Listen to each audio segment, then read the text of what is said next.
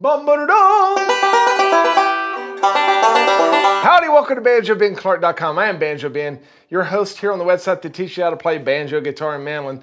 Now, if you listen real close to those two licks, you should notice something similar about them. Listen again. Well, the thing that you're hearing similar is that we have a lot of the same notes just separated by an octave. And I'm convinced that a lot of banjo players don't think in these terms. They don't think in terms of octaves. That's what we're going to do today. We're going to take our licks that we're comfortable with down low, and we're going to see how we can use them to play all kinds of licks up high. In the same way, we're going to take what we have up high, and we're going to learn how to play them down low. This is going to almost double your lick knowledge right off the bat, and at least get you thinking about how to do different things in different situations and use the skills and the knowledge that you already have. If you're watching on Facebook or YouTube, here in a moment, I'll ask you to come over to the website. You can join as a Gold Pick member, have access to all kinds of lessons, including this one. If you're watching as a Gold Pick member here on the site, you've got everything you need right here on this page. Just scroll down, and you'll see the rest of the video segments as well as the tabs for all these cool licks that we're going to learn. Let's jump right into thinking in octaves on the banjo. Now, one of the very first licks that we learn as banjo players is what I call just the G lick. Now, there's all kinds of variations on that. We can mess with the timing. We can mess with if we hammer or if we slide and to what frets that we slide and hammer to. And I teach all about that there on the beginner learning track. But after we learn that lick, we use it all the time to put tags on the end of our phrases to fill time. It works in our lead. It works in our backup.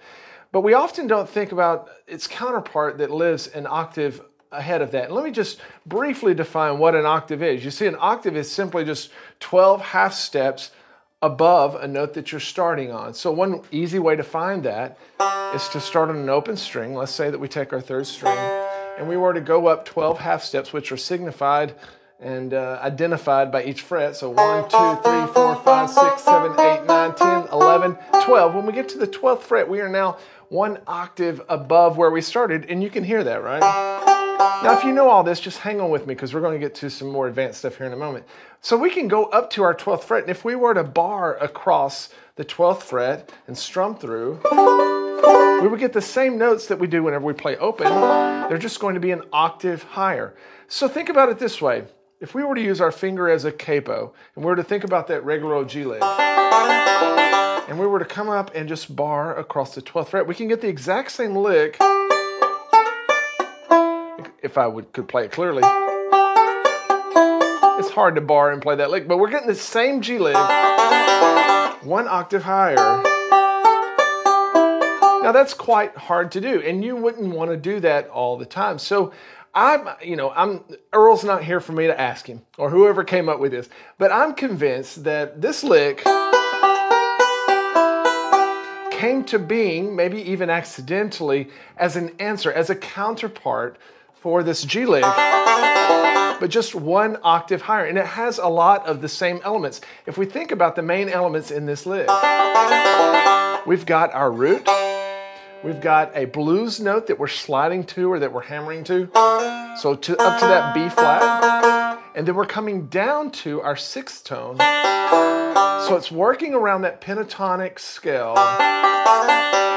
And we have the same elements whenever we go up the fretboard. We're starting on our root. Let's go ahead and throw the tab up for this so you can see it. And then we're going to use our pinky to go out and grab that flat third, that B flat. Okay, and then we're going to come down and play that sixth tone, that E note. We're playing it on our 9th fret of the 3rd string. Pretty cool, huh? Now, we're not sliding and we're not hammering on like we do there. Of course, you could and get more of an exact replica, but one of the main techniques that folks use, instead of sliding or hammering on up there for that blues note, is that they will just grab that 11th fret and then choke it with a pinky. You don't have to do it, but it sounds like this. Just a slight choke. And in effect, we're playing the same sounding lick, both down and up the neck. Now, here's the cool thing. There's lots of different ways to play these licks. And the connection that I want to draw is that you can use the same technique down the neck as you can up. For instance, if we were to take this G lick, instead of playing it like this, if we were to do something like this. Now I just changed the timing slightly. All that I did was change the hammer-on or the slide to happen right on the second beat instead of happening on the and of 2. Well, we could take that same thing, go up the neck, and immediately have a different version of this G lick that we ever had before. Now, we may be used to playing that 2 different ways down the neck. There they are, back to back.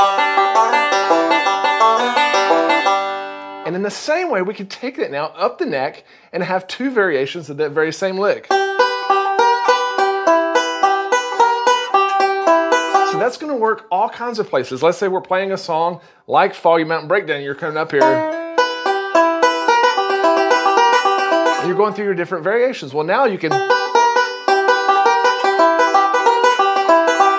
begin playing through those G licks that you may already know down here. In the same way, if you already know some up the neck, you can take them down the neck and copy that same movements, the same timing, and immediately expand our lick library. Let's take one more.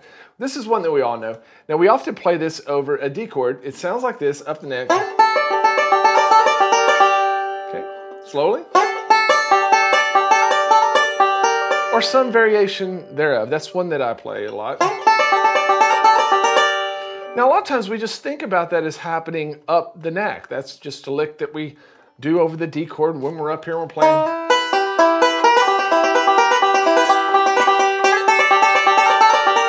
Okay. But did you know that we can think about that lick down the neck? And I guarantee that you probably already do whenever you're doing stuff like this. You're using all those same notes and ideas that we've already played up here. My banjo teacher, Alan Mundy, he used to say, you know what's so weird is that D lick has that B flat in it. A B flat. Now there's no B flat over a D chord. So why would you ever think in major sounding music to ever play a B flat over a D chord? Who came up with that? I don't know, but it sounds good and we do it all the time. But we may not think about doing that down the neck over a D chord. If we're playing, we're used to doing something like this maybe. Okay? But instead, let's take some of those ideas back down the neck. Working that 3rd fret. Indeed, we have here on the tab in measure 7 something much better than what I just played. It sounds like this. And those are the exact same notes. I'm getting this, the 2nd fret that you see here in measure 7, that's the note that I was getting in measure 5 here. And then when we hammer on from 10 to 11 in measure 6, we're hammering on from 2 to 3. So they're the exact same notes, just 1 octave beneath.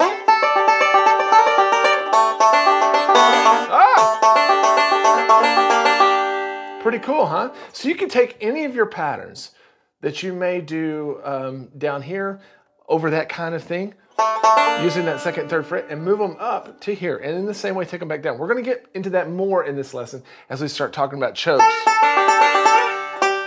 Because there's lots of cool ways that we can use those choke ideas down the neck and then also carry them back up the neck as well. Okay, that's enough for this little video segment. Let's move on down the lesson. I've got at least 5 more licks for you, and I want to talk to you about how different chord shapes also work in this manner, as well as how we can carry our endings that we're used to playing down here, carry them up here, and vice versa. Let's jump right in.